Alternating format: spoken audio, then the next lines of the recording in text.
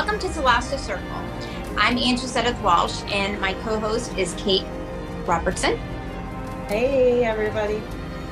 Today, we have a very special guest and our very first guest on ASW Circle. We have Karrie Sicely with us, who is the author of Parasites Inside Me. She has written this book as her personal journey dealing with parasites and conquering them. And she has a wealth of information for us today, not only the information, but also sharing what got her through her fight and how her faith saved her. And it's a massively inspiring story, as well as full of information that I feel everyone needs. So let me introduce Karrie. Karrie? Hi. Thank you for having me. Thank you for being here. We're so excited to have you. So why don't you talk a little bit about your, how everything started, just like where you're coming from, what led you to write the book, make sure we show the book, and tell everybody where to find it. It is a phenomenal book. I'm going to tell you guys, it's the way she chronicles her journey is so easy to read and understand. And it's just so smooth. But I'm going to tell you, it is intense. I had to put it down several times because it was just mind-boggling, all that you went through. It was insane what I went through. I definitely would not want to revisit that journey and do it again, for sure. But I wrote my book, Parasites Inside Me, which you can get off of Amazon. But I wrote this book not really intending to write the book, but it was more of a journaling for me, for my children, because I did not think that I was going to live. And I wanted my children to understand what I had gone through, everything that I had tried, and to give them the truth as I knew it to be after doing so much research. So my journal was actually about 630 pages long. The book is a little more than 200 pages long. So there was a lot taken out simply because, there was a lot of emotion in there. And there were some other truths in there that I was just not ready to reveal yet in the book. But this book was to let other people know that they're not alone, because like me, when I first discovered that I had parasites, I thought I was the only person in the United States with parasites. And it wasn't until my journey of researching, trying to find answers, that I found tens of thousands of people, majority women, that were suffering the same medical issues, as well as the parasites themselves. That's when I realized that we had a bigger issue going on than just me. And so then it became important for me to share my journey, to let's get this conversation started, because we have to start talking about it in the public forum for people to understand that we have an epidemic going on in this country. You're right.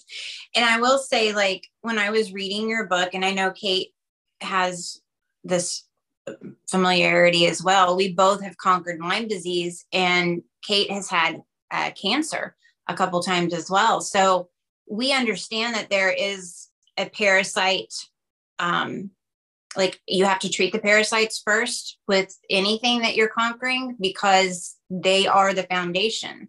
That's what we found with Lyme. That what you found as well?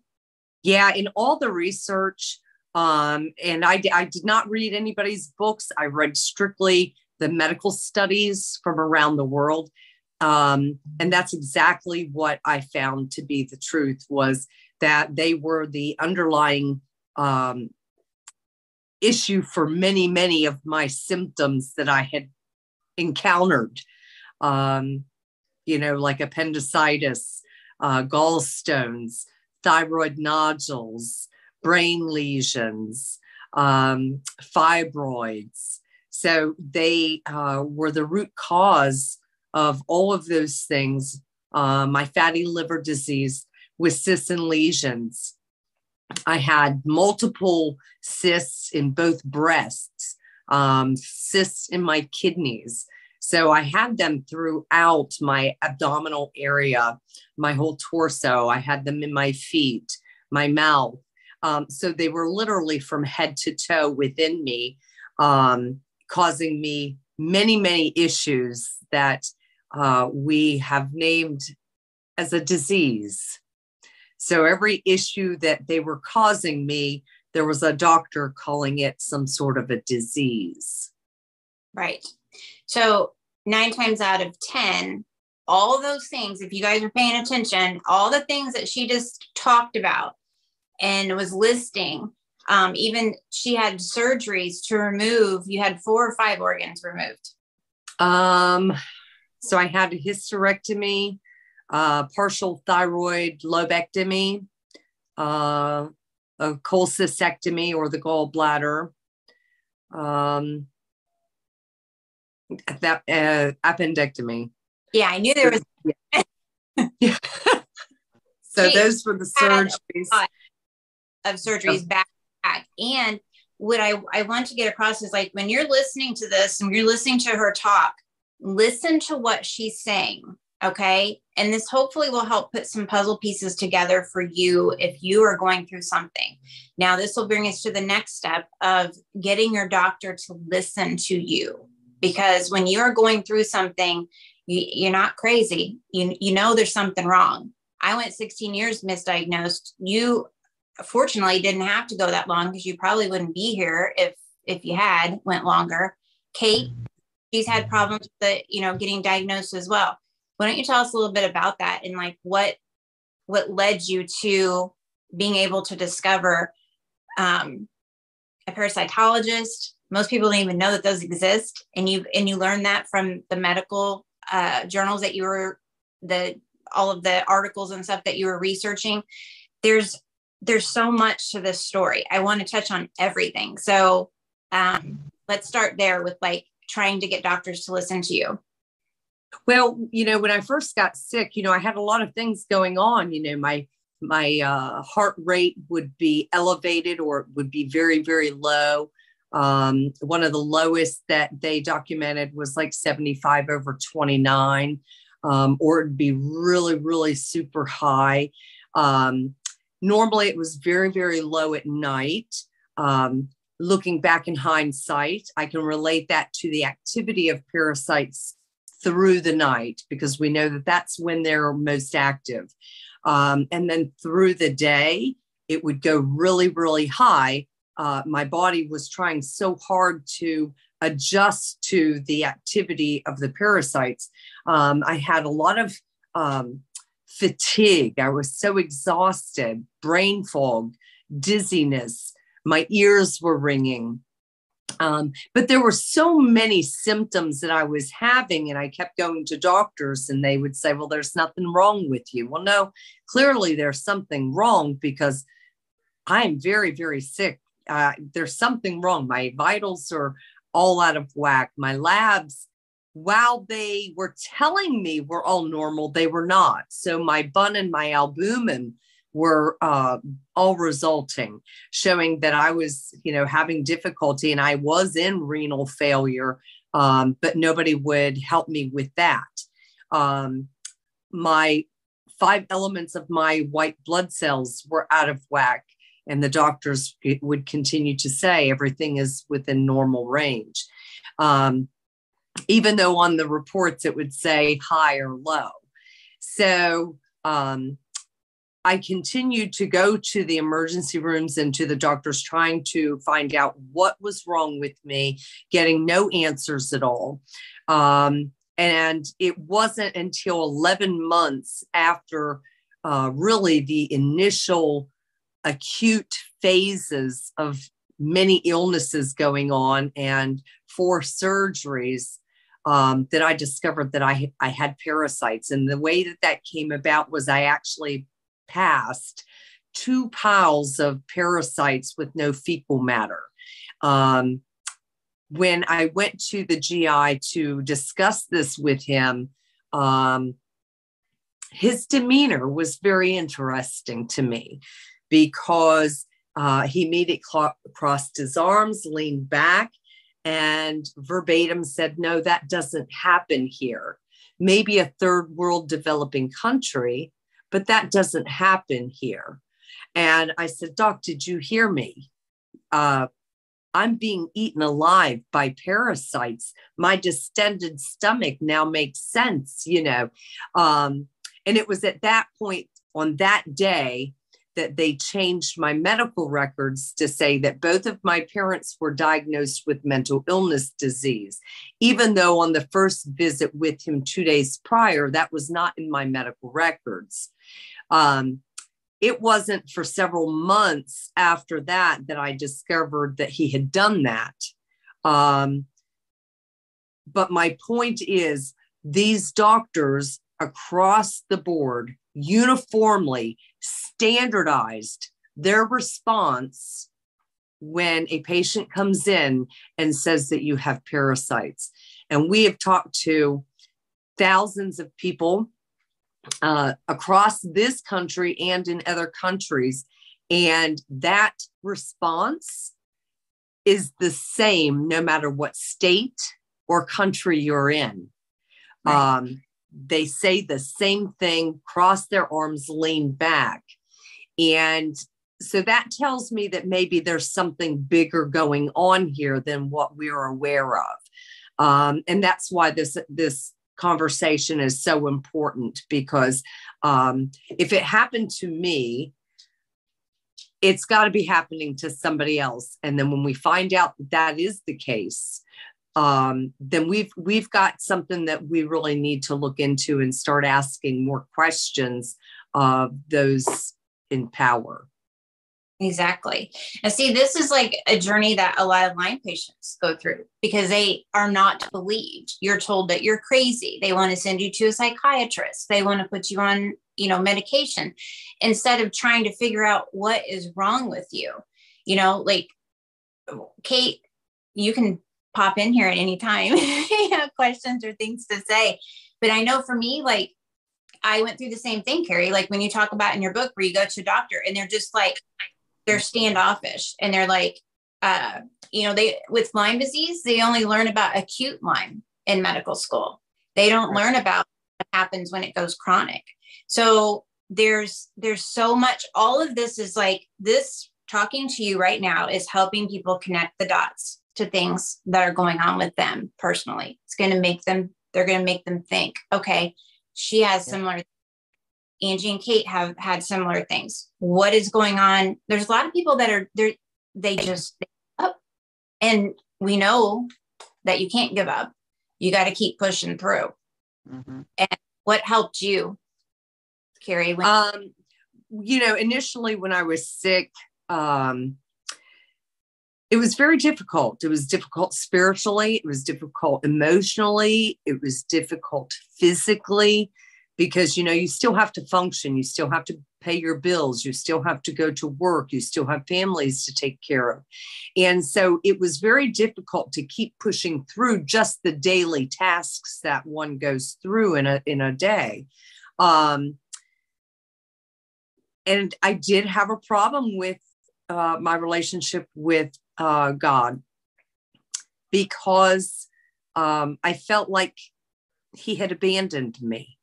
He had allowed this to happen to me, even though I tried to be a good servant. We're all full of flaws and we're all sinners. But at the same time, you still do try to do the right thing. And it wasn't until I submitted everything to Yeshua that everything started to change for me. My journey started and ended really quick. So just a couple of years, when we see so many people that are suffering for 10, 20, and 30 years and can't get no help. It's interesting because, when you look at a lot of the studies, they say that it always is very prevalent in the poor communities. And what I will tell you is that I spent a lot of money in that 2-year period. I saw over 200 doctors in 6 different states. There was nobody I would not reach out to. I reached out to Dr. Redfield at the CDC many times and many others at the CDC. And this illness, this infection, no matter if you have 2 parasites or you have 20 parasites, this will make you poor, because the doctor visits that you're paying for, the travel that you're paying for, the medicines that they keep prescribing, trying to maybe help you, the inability to continue to function as a normal person, going to work every day, caring for your family, cleaning the house, your daily life chores. So it will make you poor. And that's why you see a lot of people in poverty that are sick with many different ailments, is because, they've never gotten the answers and they have no idea what is wrong with them. But I can tell you that every study that I've read, and I've studied just about every disease that I could think of related to parasitic infections, and every one of them, according to these studies I've read, are directly tied to parasites. And where did you read those studies? Were they medical journals? Were they the CDC, the WHO? All of them. Okay. Yeah. So there's a lot of medical sites out there that have all these studies. So from different countries, and then the CDC for us and the World Health Organization, there are thousands and thousands of studies out there. And you just got to sit through and read all of these studies and what their findings were. As well, you can reach out to parasitologists around the world, as I have done. And I have spoken to many who opened my eyes, who taught me a lot. And then, of course, Dr. Overstreet, who did the foreword on my book, he was the first to identify cysticercosis for me. And that is a tapeworm, and that likes to go to the brain. And we like to call them brain lesions or multiple sclerosis, according to the studies that I've read. Okay. So when you say that you contacted the parasitologist, did I say that right? Yes. Where did you find these parasitologists to be able to reach out to them? Well, on every study, on most studies, let me say that, on most of the studies that are written and published, there is normally one doctor that is over that study. And they normally have their email attached to that study. Okay. And as I would go through the studies, I would email every single one of them. And there were so many that I simply copied and pasted the same thing over and over, because it takes time to sit there and rewrite your story. But out of all the probably thousands that I've emailed, there was only a handful that responded, Dr. Overstreet being one of them. And he was the most kind, helpful person that I've ever come across in this country. That's amazing. And this is like a key thing here too, is that 9 times out of 10, most people are not diagnosed right away. We have to become the researchers. We have to become our own, maybe become a doctor without going to medical school, So we are our own best advocate. And so the moral of the story right here is to never give up. When you know something is wrong, you keep pushing, you keep going through. When you turn everything over to Yesha, to the creator, things will just start falling into place for you. but it takes a little bit for people to do that because your faith is tested. And I have to say that is one thing that I held on to. I never gave up my faith. I never gave up hope because I knew, I was like, I'm going to beat this. It's not going to beat me. And I would pray every day, several times a day. I would, and like what you had talked about too is believing that you're going to be healed.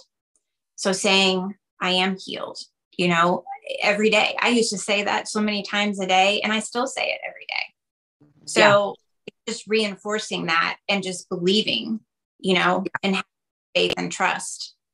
Well, yeah. And it's important to do that. It's important to tell your mind positive things.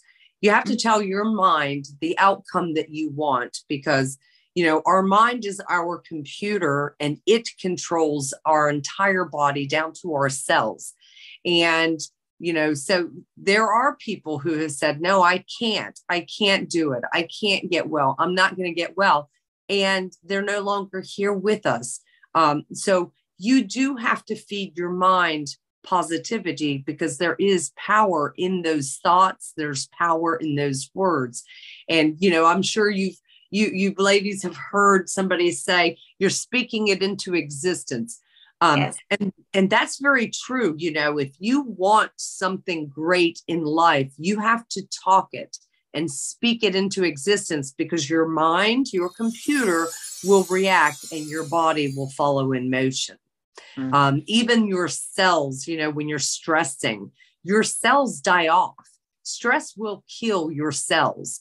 And so, there comes a point where you have to relinquish all of that power, put your faith back in your God, and believe that you are going to get well. Absolutely. That is definitely a key point to getting through it. I mean, like you, I went through feeling like I was abandoned or feeling punished in some way. Like, what did I do to deserve all this? And doctors telling me, well, you're too young. It can't possibly be cancer, is what my pulmonary oncologist first said. And I'm like, I can't breathe. You need to figure this out. I don't care what you have to do, but I need to be able to breathe. I have 2 young children to take care of. And he was like, all right, we'll do a biopsy and bronchoscopy and see where it goes from there. And when he got in there, he apologized to me after the fact, but that is what they do. They fold their arms up and, oh, that's not possible. They have a set thing that they say to everybody. And you have to be the one that says, no, you are going to do this. I'm paying you. You're not in charge of me. So you have to be the one in charge of your own health and in charge of your own body.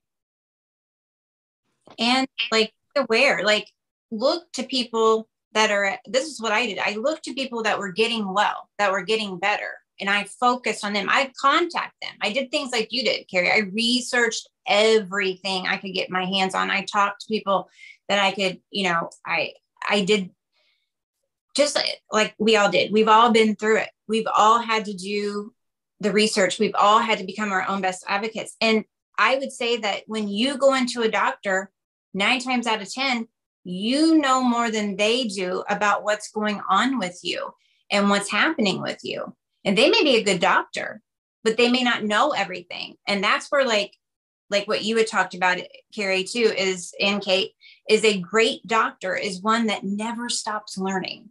Mm-hmm. Always going to, seminars and conversing with other doctors and looking outside of the box. Because when you stay inside the box, that's where you never get diagnosed with anything. Right. And you also don't find out the answers. And that's where the CMS contract comes in, the contract for Medicaid and Medicare services. They don't allow our doctors to think outside the box. It controls our doctors down to the protocol of what should be done for any ailment or disease. And, we do have doctors out here that are really great. And we do have doctors that like to think outside the box and try to educate themselves. Not a whole lot of them know anything about parasites. I can't speak to Lyme disease, but I'm going to let you speak on that. But I can tell you that there's not a whole lot of parasite doctors with the education of parasites. The ones I've spoken to, including radiologists, have either gotten zero training in identifying parasites, learning the pathology of parasites, or they might have gotten a week or two in which they didn't always attend that time in the school, the Rockefeller School. And so it's up to us to self-educate, you know, and spread the message, teach these doctors, help them to understand what is really going on, because, you know, if they don't know, because of the heavy indoctrination through their education, it is up to us. And your podcast, like today, is opening that door to start getting people to talk about this, to collaborate, to educate other people, because it's up to us, the people, to do this for each other, support each other, because really we're all in this together. And, you know, parasites are so transmittable that, you know, I want the people that are going to be around me to understand the pathology of parasites, just the basic information, so that, one, if they're sick, I can keep myself safe, or if I'm sick, you know, I'm not going to have anybody around, because I don't want anybody else to go through what I went through. But it's important to know that, you know, while we're out there mingling, you know, eating out at restaurants, using public restrooms, you know, take safety precautions, because these things are very easily transmitted and you can get them from so many different places. So just being aware, and it's not anything, it's not about being dirty, or and it's nothing to be ashamed of if it does happen to you. The thing that we're trying to get across today is, if you have your health right now, you have nothing going on, or maybe you have a few things going on, to maintain your health costs a heck of a lot less than when you lose your health. And all three of us have lost our health. We have lost everything.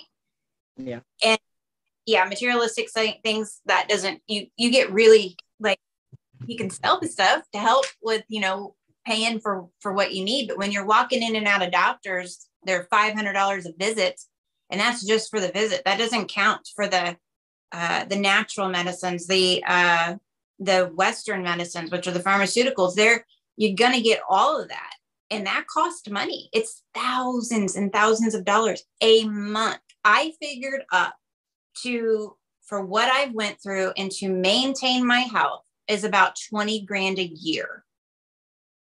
And that's to do everything that I'm supposed to do to maintain my health, so that I don't fall back, so that I don't lose my health again. And once you lose it, you know that my grandma always said, you lose your health, you lose everything. And I remember that growing up, and I always remembered that. And I did take care of myself. But we all three had things happen to us that was out of our control.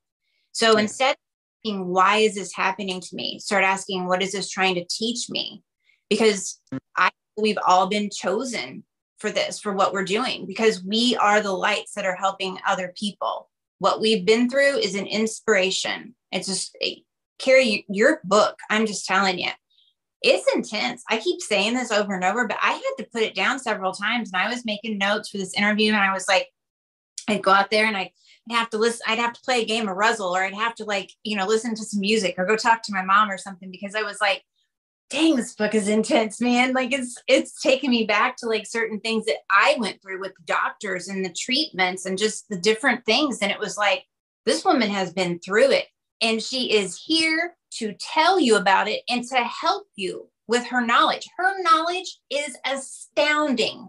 And the people that she works with and knows, she has an upcoming book tour she's going to be doing. She has an upcoming documentary with a couple of very well-known doctors. I got to meet one of them. She was back in 2017. Join us next time on Celeste Circle.